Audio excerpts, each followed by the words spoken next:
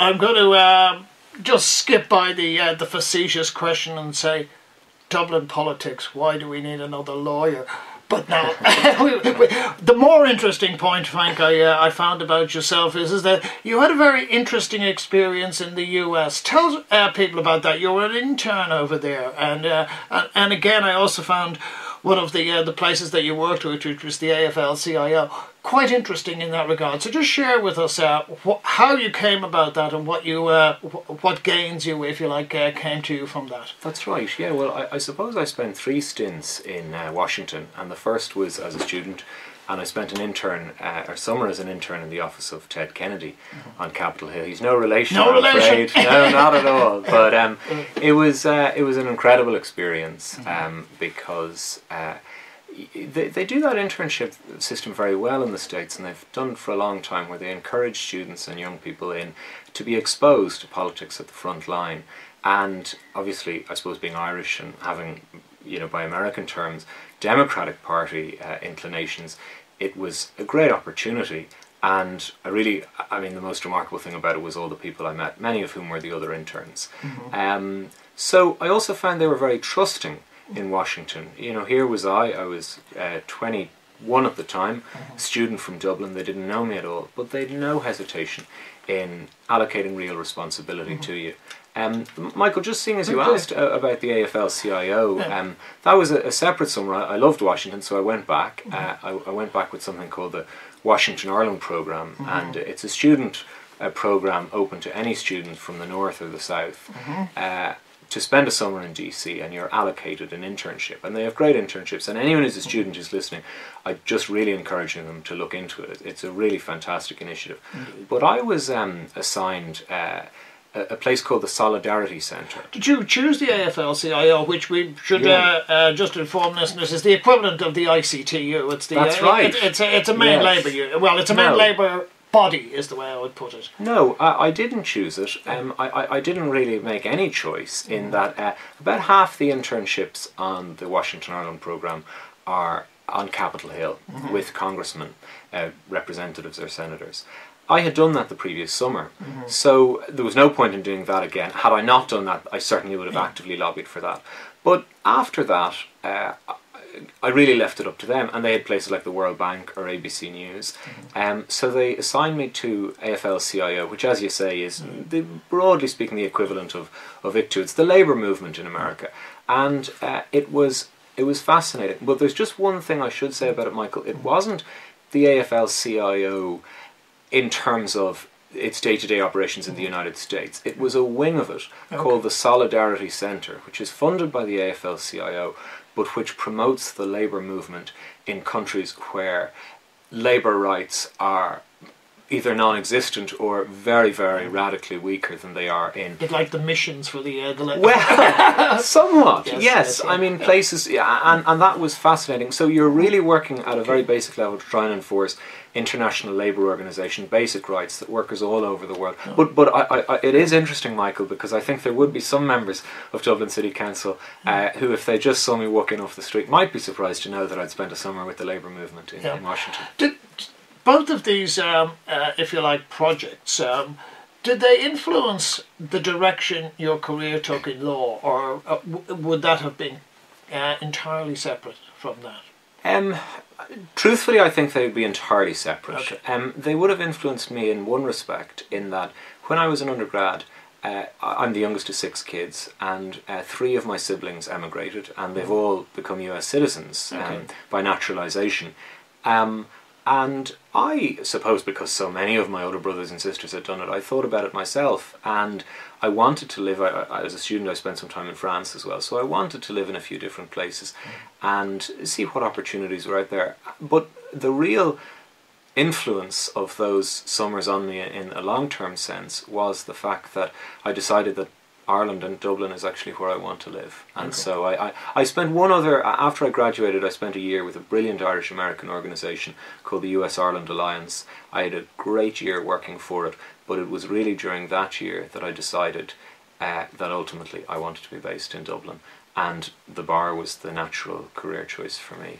Yes, I appreciate that, but what are you more focused on, civil law or criminal law? I'm focused entirely on civil law, Okay. so I don't practice any criminal law at all, and it's one of the things that I think a better job should be done explaining to law students how specialised the bar is. I know that's not the subject of this programme, but definitely the days, I think, certainly in Dublin, are gone where you might have a barrister who has a finger in every pie.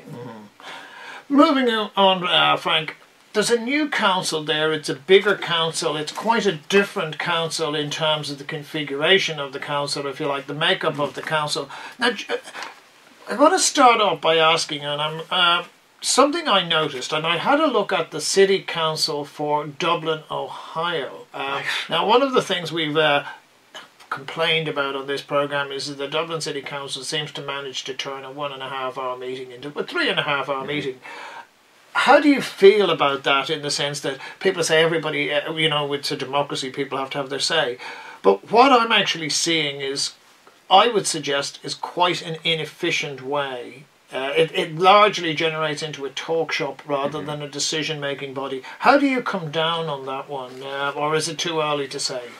Well, I suppose I'm not trying to cop out, Michael, but I think it is quite early to make a decision, certainly for me as a new council, because I maybe draw a comparison between a number of, I've attended, I think, 4 council meetings of the whole City Council at this stage, and the 2 which have taken place so far in September, one which is the normal meeting and one which is on the incinerator this week, I felt were much more productive meetings. They ran, I think, a little bit more smoothly, and I think maybe for the first couple of meetings, which definitely took a long time, and you know, some people were well able to talk.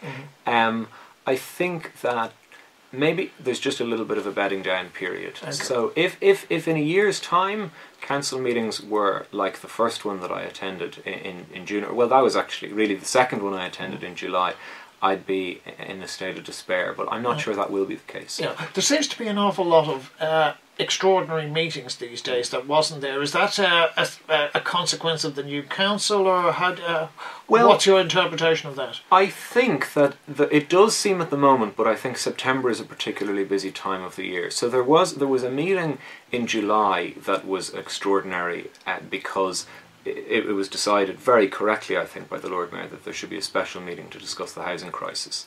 And then this month there was a special meeting also to discuss the Poolbeg incinerator project.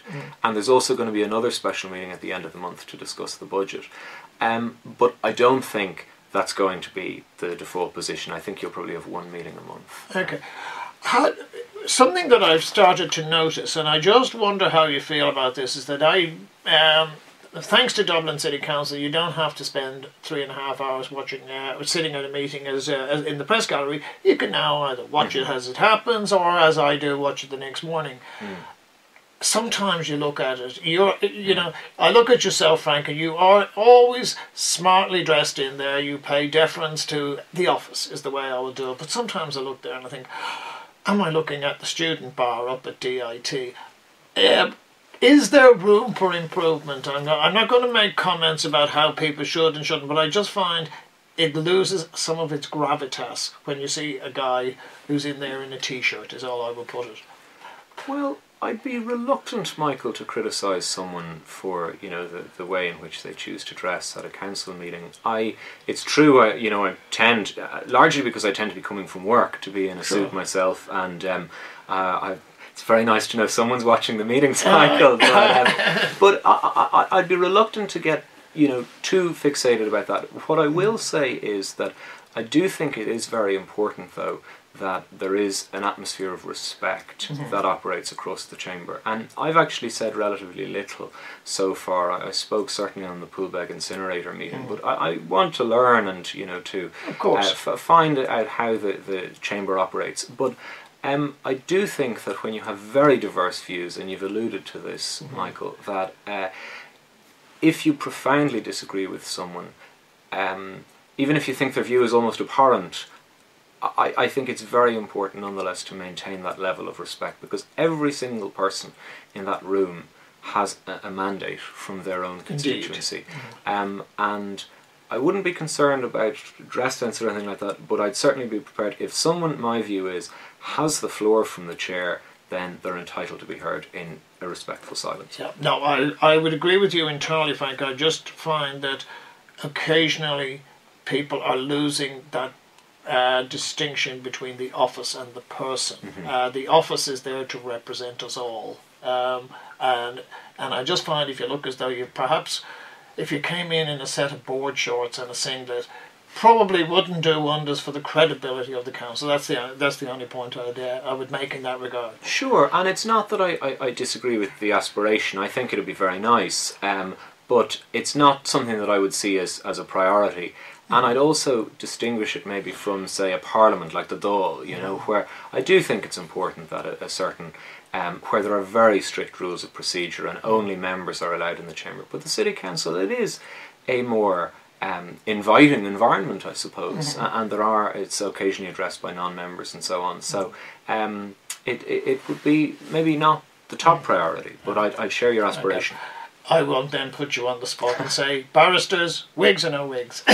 No, feel free to, actually. I'm a no wigs man. So, that's probably because of all those years you were corrupted in the US watching their legal system.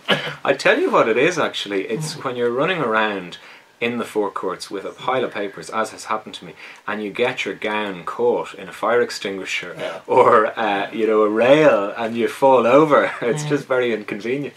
It's not that long ago they used to turn up at Dublin City Council with those gowns as well. That I would say is perhaps being a bit over the top, but there's a balance, isn't there? Sure. Yeah.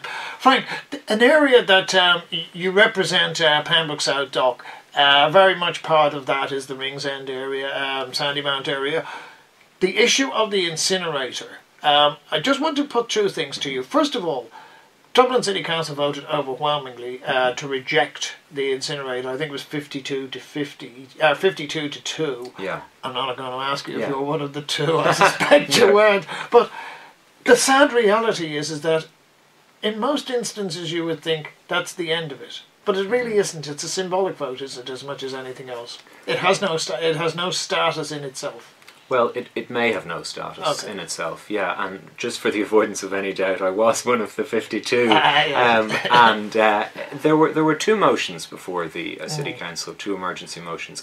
One of them actually was proposed by myself and a colleague of mine, Jim O'Callaghan, on Dublin City Council, and we simply proposed a motion that directed the Chief Executive that the works notified should not proceed. That's fine. That was passed 52 to 2, and there was a separate motion also put down which was passed by the same number effectively, and I supported that and so on. Now, the understanding that was conveyed to councillors is that this is not a decision that is what's called a reserved function. In other words, it's not the remit of the council. Exactly. It falls within the ambit of the man who used to be called the city manager. He's now the chief executive, Owen Keegan. And the only element of ambiguity that arises is that the meeting took place under a provision, not to bore your listeners, but under a provision of the Local Government Act. And there's another provision of that Act that seems to say if a meeting takes place under the Act, it can be opposed by a resolution of the members or a vote of the members. So Jim and I just made sure that our motion was framed in such a way that it invoked that language. So they'll have to go off and take a legal opinion on it anyway. But the bottom line is that it very, very well may proceed, and if it does, it is in the face of cross-party and almost unanimous opposition of the elected representatives. If that was in a parliamentary context, you would say this is a constitutional crisis in the sense that you've got unelected officials overriding essentially the will of elected officials, as you say, people who have a mandate.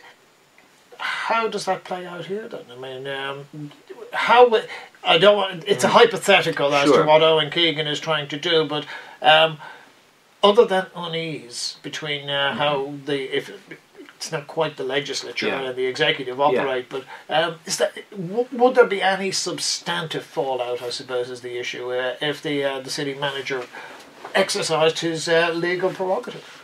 Well, or legal judgment, sorry, I would... There's certainly no constitutional issue. I mean, the reason that the city manager has these powers is because they were conferred upon him by the Oireachtas. So yes.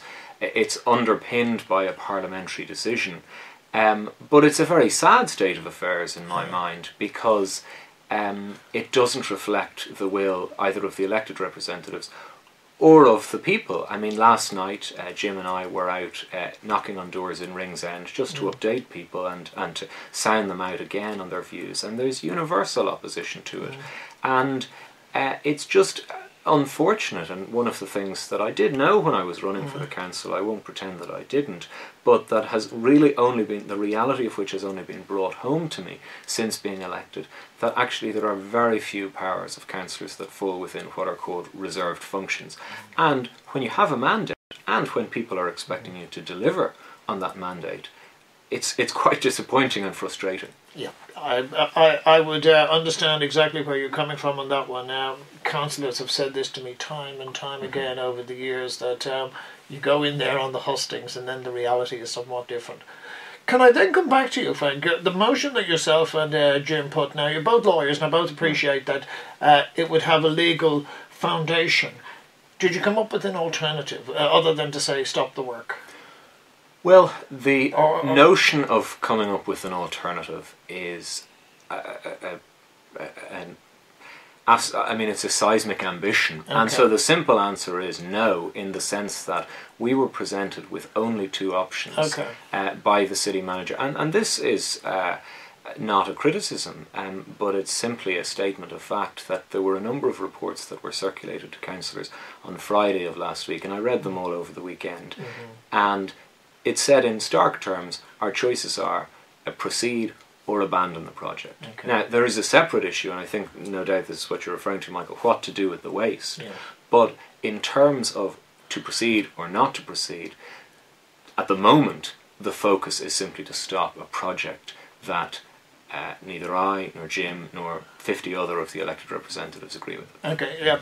The way I would perhaps approach that in the short term, Frank, is to put it to you from the business perspective. My understanding is a lot of money has been already put into it. Is it essentially saying that has to now be written off? Is there any way any of that can be salvaged? To be completely truthful with you, Michael, almost, or in the case of almost all of the money, yes, it is. Now, the caveat is that there's the value of the site. So you could sell the site and you could realise some money on that, or you could do something fantastic with the site. But what I would say to you, Michael, is that it's wrong in my mind to look at this decision as being one to recover money that's been spent, because that money has in large part been wasted already. About, of the 100 million or so, about 30 million has been spent on consultancy, media contracts, public relations and so on. That is irrecoverable in the sense that it's been spent. It's operational expenses. And similarly, the site was purchased for approximately, I think, 50 million euro. It's now worth 5 million euro. Now, yes, if you proceed with the site, or if you proceed with the project, well, you're using the site for the purpose that it was purchased for, but it still doesn't change the fact that it was an extremely bad value purchase. So the point that I would make, Michael, really is that that money, it's not wasting it to abandon the project. It's a terrible shame, but almost all, but not all, the entirety of that money was wasted already. Is the principle, I'm not going to rehash ground we've gone over. What did you get the feeling of the council was? Is it is the objection? Is it economic? Is it business? Is it environmental? It's not clear. So if I go to the Green Party, they'll probably tell me it's environmental. Somebody else will tell me something different. Well, there are a range of objections, and I mean, it's funny, we've alluded to how diverse the council is, and I can't really synopsise the various, I mean, I could list them off, but maybe if I just outlined what my primary concerns are, and I think these are reflective of the vast majority of members of the council. So, simply put, the effect on the residents is a massive increase in the volume of traffic that will be coming in. You know, heavy goods vehicles coming in, about 120 of them every single day into the area. And the problem is compounded by the scale of the incinerator, because at full capacity it can take 550,000 tonnes of waste per annum. Now, in fact, the 4 Dublin local authorities combined, South Dublin, Fingal, Dunleary and ourselves in Dublin City, produce certainly less than 400,000 at the moment. So you need, there are 2 things that you do. You either import waste from elsewhere. Now, the City Council says you take it from the rest of Leinster, but maybe you need to take it from as far as Kerry or Donegal, or maybe because of its location, and this is a concern of some of the residents, that waste is going to be imported. And there is a further concern there, which is that, you know, Dubliners have very understandable enormous complaints about waste and waste management. But one area where Dublin, and it's to the credit of the residents, has made enormous progress in recent years is in recycling. And my concern is that this incinerator project may actually lead to what the economists would call perverse incentives. It would discourage recycling in order to create volumes of waste to be pushed into this incinerator. That's one concern. There are also environmental concerns. I think these have been teased out, and I won't go through those necessarily. A further concern is that once the waste has been burnt, and this is really an environmental concern, as I understand it, a significant percentage of it remains to be disposed of in the ash, you know, anyway, and the disposal of that is problematical. And then, certainly, aside from the concerns about the Poolbeg incinerator itself, I think every councillor is very dissatisfied with the fact that their views on it are disregarded, and that is another reason, I think. Okay. Frank, I want to move on because something, 2 things that have been cropping up over the last couple of weeks. Water charges. There's been again a very diverse range of opinion. Dublin City Council passed a contentious motion about that. What's your view on water charges? Well, I mean, it's a complex issue, but it is a complex issue. Are they inevitable, I suppose, is the first question. Well, as things stand, I mean, certainly to take the position, I mean, we have a government that's in office and that is pushing ahead with them. So I think, shy of some major change in the composition of the Oireachtas in the short term, yes, they are inevitable. And it is, I think you've put your finger on it, Michael, when you say that it is a very complex issue, because I do have concerns about the fact that water is a very precious resource and it can be used in a reckless volume by some people. So what I would like to see is a situation where you have what some people might call it generous, I would term it maybe a fair allowance to every household, recognising its importance as a resource. But I do sympathise with the idea that you need to charge for consumption after a certain point, because it does cost money to prepare the water to service people. And I remember during a big freeze a couple of years ago, there was a water shortage, and the way a small number of very irresponsible people reacted was that they actually left their taps on overnight to ensure that their pipes didn't freeze. If the consumption is at that level, then you need to disincentivise it. And the only other point that I'd make on the water charges is that there are an awful lot of leaks in the system at the moment, and I do think it is inappropriate to institute charges until these leaks have been resolved, because there may be a situation where people are paying for water that they're not using themselves. But I think you put your finger on it when you said that it's complex, and I don't take, you know, a populist view on it. Okay. Frank, we would love to talk to you about housing. We would love to talk to you about local property charges. Maybe we will do that another day. But just last one, before we go, the budget is the only way that Dublin City Council can hit back about the executive. Is that turkeys voting for an early Christmas if you were to deny supply? Well, over the incinerator. I mean, the thing is, if you vote against the budget, yep, then you defeat the budget, but you also shut down the council. That's what I'm saying. So, as to whether it's turkeys voting for Christmas, well, yes, I think it is. But you shouldn't pass a budget at any cost. that goes without saying. And it is something that council watchers like yourself, Michael, have observed from the very moment that this council was elected, that the biggest challenge it faces is going to be passing a budget, because you have parties like Fianna Fáil and Fine Gael that historically would have passed many budgets in this city council that are now in opposition. Yes, it's going to be fascinating to watch. Frank Kennedy, thank you for your time today. You've been listening to Council Matters. Stay tuned for midweek music miscellany.